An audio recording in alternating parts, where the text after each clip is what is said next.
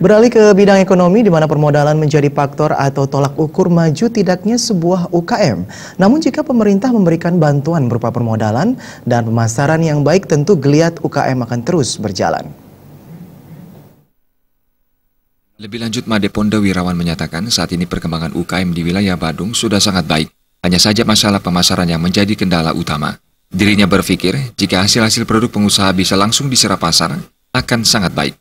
Sebagai contoh, UKM di Badung difasilitasi oleh pemerintah, bisa bekerja sama dengan akomodasi pariwisata. Setidaknya hotel dan restoran menjadi showroomnya para UKM di Badung. Pengrajin lukisan misalnya, pengrajin bisa menaruh hasil karyanya di hotel maupun restoran selain dibeli oleh pemilik hotel. Bisa juga tamu hotel berminat membeli lukisan tersebut. Ponda yang juga anggota DPRD Kabupaten Badung mengatakan, jika ini berjalan tinggal dukungan permodalan dari pemerintah yang diperlukan, sehingga perekonomian di desa bisa berjalan. Kalau ini kita bersinergi, kita kami dari pemerintah tinggal memberikan support modal kepada pengrajin akan biar terus bisa berkreativitas membuat sebuah produk-produk kerajinan. Dengan hal itu, maka semua produk kerajin yang ada di Badung, semua kreativitas kerajin yang ada di Badung bisa kita munculkan di akomodasi pariwisata yang di Badung, sehingga perekonomian di Badung, baik itu di tingkat desa, akan bisa menjadi semakin menggeliat.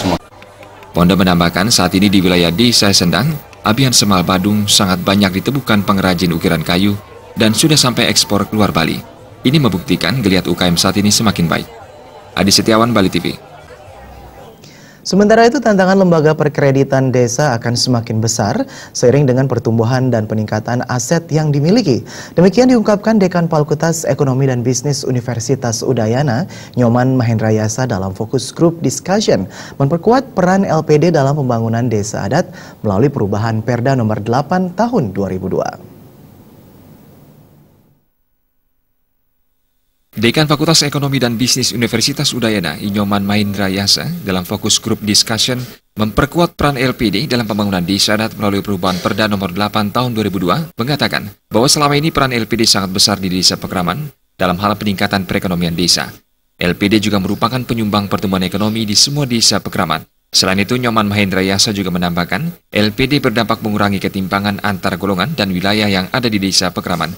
LPD juga bisa mengangkat potensi-potensi di desa Pekraman untuk dikembangkan dengan pemberian kredit usaha melalui LPD.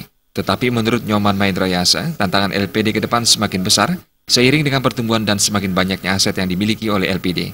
Karena OJK tidak masuk dalam pengawasan LPD, maka diharapkan peran lembaga pengawas LPD untuk lebih tegas dalam pengawasan. Dalam perkembangan ke depan kan persoalan masih banyak seperti tantangan ke depan. Oleh karena itu topik kita kali ini adalah sebetulnya memperkuat peran LPD.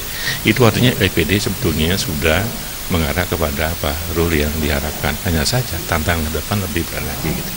Oleh karena itu kita dari sisi apa stakeholder, khususnya dari perguruan tinggi, mencoba berikan masukan sehingga ke depan nanti peran LPD semakin kuat. Ya.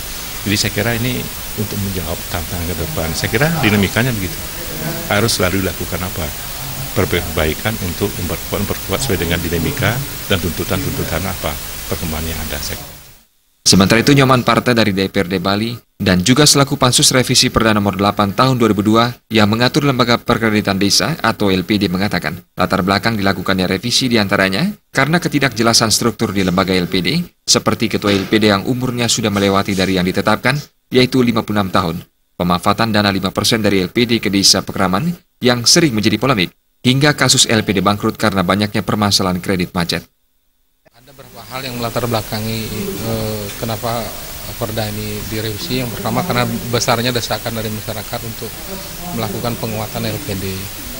Satu, tentang penegasan bahwa LPD itu Druen Desa Pekraman, itu dipertegas lagi. Terus yang kedua, menyangkut tentang pengaturan tentang masa batas umur kepala LPD. Ada juga menyangkut tentang peristilahan khusus Bali. Jadi istilah tabungan, istilah kredit, istilah deposito, dan istilah simpan dan lain sebagainya dengan menggunakan bahasa Bali. Fokus grup discussion memperkuat peran LPD dalam pembangunan desa adat melalui perubahan Perda nomor 8 tahun 2002 diikuti oleh para pakar ekonomi, pengamat ekonomi, satuan SKPD yang membidangi ekonomi, Kepala BPD Bali, dan para dekan Fakultas Ekonomi dari berbagai universitas di Bali. Joko Andika, Bali TV.